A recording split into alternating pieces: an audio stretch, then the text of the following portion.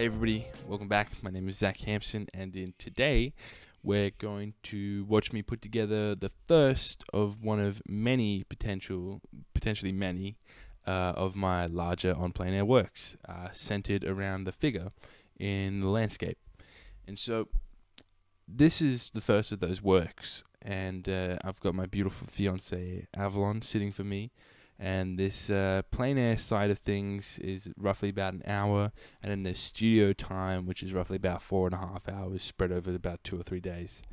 So I just wanted to kind of pop in here because I really enjoy watching videos where you can see the artist's head as they talk you through the process. So I just wanted to do that, and I really enjoy it. So hopefully you guys enjoy this too.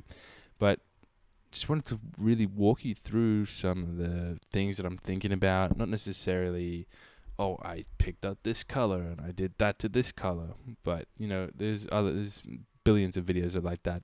But I just kind of want to walk you through sort of what I'm thinking about, really, what's going through my head while I'm painting these sorts of things. So, because it is on plein air, I don't, and there's a time limit to it, right? So I've only got like an hour thereabouts to sit with Av. Obviously, we could do multiple sessions, right? Or I could just do the one session, paint as much as I possibly can, and then just take it back into the studio with a lot of good reference photos, try and match the colors, match the values in Lightroom on those photos, and go from there, which is what I end up doing, which is a lot easier to do than to do multiple sessions with Av, and obviously, you know, she doesn't want to sit there forever. But I just really try and put all my energy, obviously not into the background, because if I really want to, I can go back out there at the same time of day and paint that background, or I can just paint it back in the studio, whichever. But I just want to put all my energy into Av because she's the model. I have her there in front of me, and so I'm just putting all my energy into just, you know, painting how I normally would in the studio, finding those darker values, then looking for those mid-tones, and then looking for those lighter values, and going all the way up to the like, sort of semi-highlight sort of thing while I'm painting. And obviously, I say this every sort of plein air, but just because it's a plein air and just because we've got a limited time, the sun's moving across, you feel the crunch is on, doesn't mean we can skimp out on the drawing, right? Put time into the drawing. Otherwise, your painting is going to probably suck, right? You know? And so you saw in the beginning there, I was actually putting a lot of time drawing out some of the compositions I had in mind. So the initial composition I had in mind didn't really work. Second one didn't really work. Third one, it was kind of getting closer. Fourth and fifth one was more so what I wanted. And so doing these drawings are always beneficial to both you and the painting at large, just to get it good from the get-go, pretty much, and we want it good from the get-go. And so I found that composition that I wanted in the SketchUp sort of phase, and then in my sort of notepad, if you say. And what I did was just take that drawing from there and just transition it over to the canvas over here on the side. So even though all my energies put into painting up Avalon on this scene, right? When I'm sort of guessing about, like, I'm not too sure what I want to hit next, I'll sort of dip into the background a little bit and grab some of those values, grab some of those colors, so I've got that for later. It's really important if you're going to do outside, inside, and you're just a little bit iffy about your values changing, your colors changing. Grab sections of each, right? Grab sections of each, colors, sections of each value, and sort of just put them down on the canvas in sort of areas and stuff, right? Close enough, right? So that it's like a mental note to yourself, to your future self, about what those values were doing, what those colors were doing in that light on that day.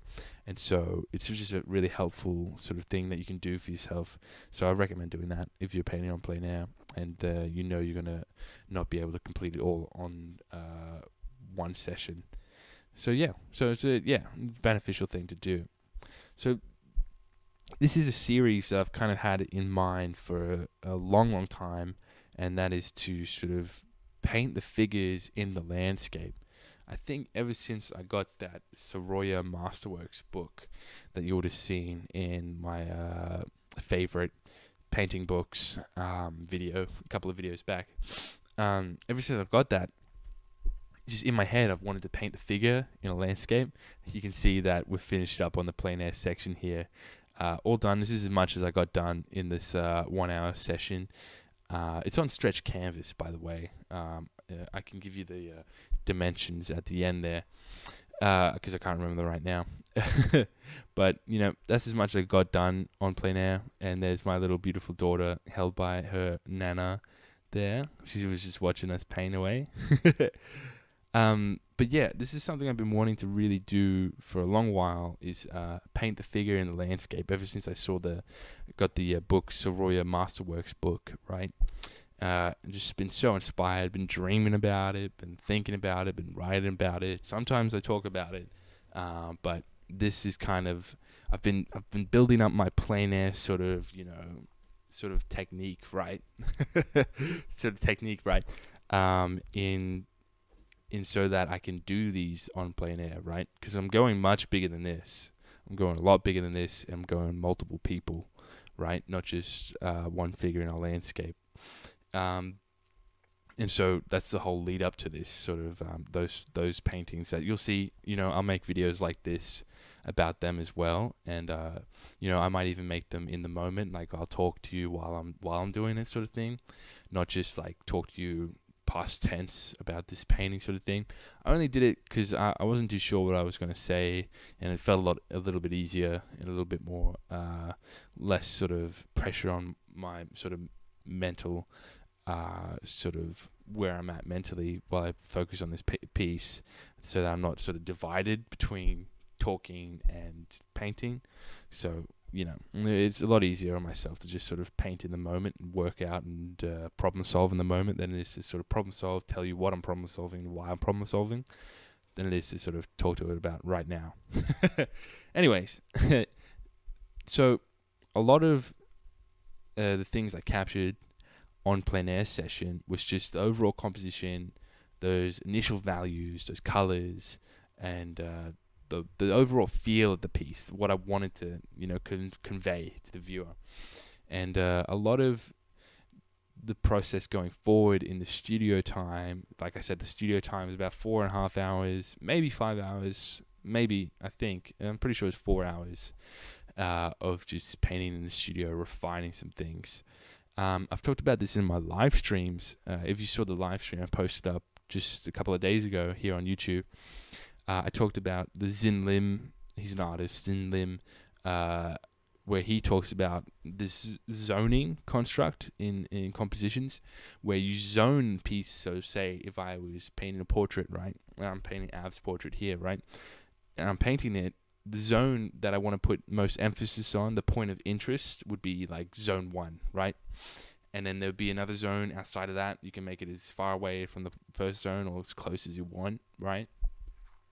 And in these zones, as they stretch out to outside the canvas size, is where we start to get less and less refined with our painting, less and less rendered out, less and less sort of realistic, if you say. And that's kind of like where we sort of pull back, and everything outside of that initial first zone is where things are going to come together. I'm working the background. I'm keeping the background nice and loose, because talking back on that concept of zoning things, right? The background's kind of there to just sort of help prop up the center of interest. And so I'm just sort of doing the background up enough where it's strong enough to prop up and help the main point of interest, but not strong enough to take away interest from the main point of interest, right? So I only build it up to the point where it's strong enough to sort of stand on its own 2 feet and help out the rest of the painting. But other than that, I sort of just leave it as is. And, you know, a fun thing about the background actually is I sort of I use this sort of interesting technique where Sargent does this, a lot of painters do this, is that if you want to change the colors, the feel of the colors, the warmth and stuff like that in certain areas, all you really have to do is start popping in different colors, right? So if I want to warm up a section, I might start popping in some reds in there in the background, or I might start popping in some blues in some sections of the background there as well, to sort of give that overall sense of warmth in that. So that's helpful. That's a fun thing, and I found it really beneficial when I was painting up this big piece, and it really made a big difference, especially when the way that I paint, I paint in a way of which is very that Russian sort of sense of painting, where they're like, if it doesn't matter 7 feet back, then it doesn't matter at all, sort of way of thinking, right? So what that's saying is that when we're painting this piece, right, and we're standing 7 feet back from it or 3 meters back from it, right, we look at what's important, what's making a difference in the piece, and we focus on that. Anything else that's not making a difference at 3 meters back, it doesn't matter. And so, yeah, I kind of carry that with grain of salt. You know, obviously things do matter. People get closer, blah, blah, blah, blah, blah. But what it's saying is, overall, if a piece is working 3 meters back, then it's working. If it's not, then you got some issues, right? So I keep that in mind, right? That's what I keep in mind, at least when I'm painting up the piece.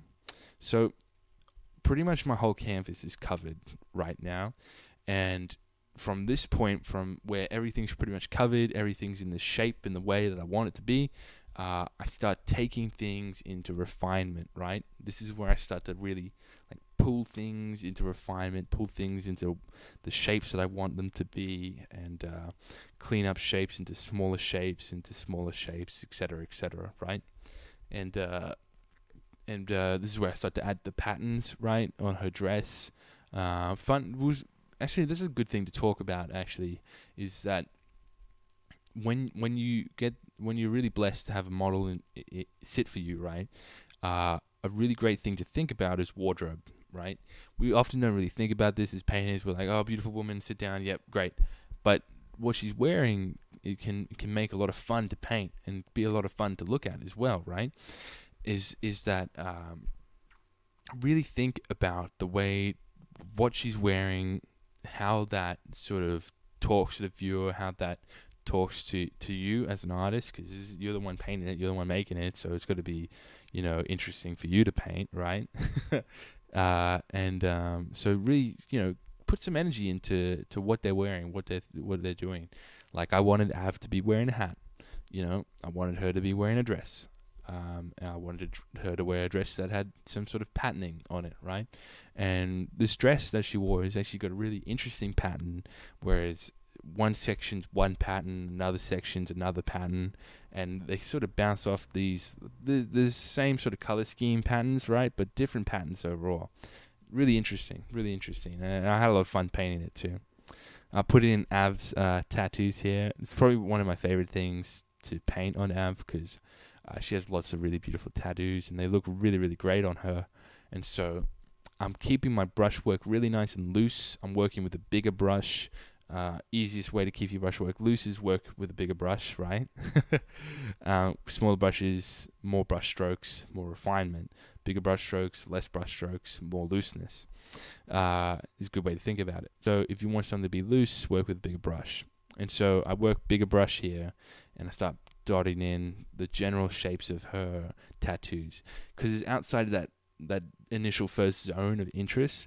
It's less refined, and so I kind of keep it a lot looser than what the initial zone of interest would be, that refinement sort of zone. It's just coming into, when I was touching up her face there for a little bit, everything on the face is just getting more refined, more rendered out, thinking about getting those shapes in properly, thinking about those different sort of colors and values. That's kind of the biggest thing that I was thinking about when painting up her face was those colors and those values in her face, because she is in the shade here, and she just have a little bit of dappled light hitting over the top. It does kind of make the colors and values kind of flatter, right? painting on plein air, you don't see that too much, right? You can see, I see a lot more, but when you have a photo kind of flattens things out. So it's good. It's something you got to remember, especially if you're working from plein air to inside, is remembering how it looked on the day, right? There's a lot more depth. I see a lot more depth. Things have a lot more depth, a lot more richness in color. We see a lot more stops of light than cameras can at this present time of recording this. I don't know when you guys are watching this, but right now, as recording this, I see way more than cameras ever can, or can right now. And so you got to be mindful of that when you're working from a reference photo back in the studio. It's like, okay, it looks a little bit flatter here, but on the day it wasn't that flat. So yeah, just something to keep in mind. But just rendering out the form there and the face, and this is pretty much as rendered out as I want to take the face, right? And so that's pretty much the whole process. I think I just didn't film the hands and some other little touch-ups around the hands, like the tattoos and the patterns and the dress and stuff like that, taking those for a refinement a little bit more, simply because they were like the last thing I was doing, and my memory card was pretty much full, and I didn't want to offload that onto the computer, so waste time doing that. So I just, finished that up off camera. It wasn't too much more time. I think it was only about maybe another 40 minutes of painting, if that, or 30 minutes of painting, if that.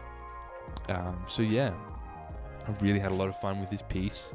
I've got really great feedback from this piece. People really responded really well to this piece, so that's always positive, I really appreciate that. Of course, positivity is always well appreciated, but if people don't like it, they can tell me that too. But I would love to read your comments. Leave a comment down below. I'll love to read that, respond to you. Have you attempted to paint figures on plein air? I'd love to hear your experiences about that as well. If you're new to the channel, hit subscribe, hit that bell, hit that like, and then on top of that, you can join the email list over on my website. The sign up section gives you 24-hour early access to the videos here on YouTube, and we become best buddies for life doing that as well. So if that sounds like a good deal for you, you can go over to my website and sign up to that as well. Other than that, guys, I hope you all enjoyed the video, and I hope you enjoyed everything about it, because there's a lot more of this sort of thing coming, and I can't wait to share this incredible series, this vision I have in my head with you guys. And so, yeah, I'll see you all in the next video. Catch you guys.